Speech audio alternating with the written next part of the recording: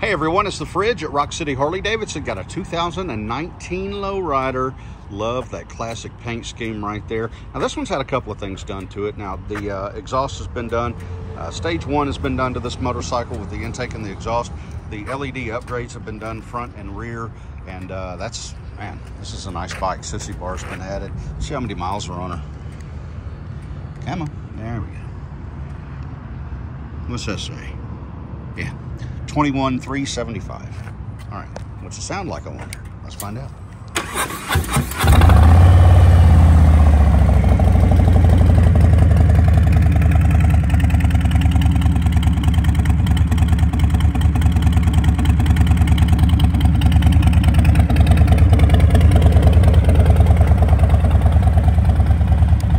A very cool budget-friendly motorcycle from Rock City Harley-Davidson. Come take it for a test ride.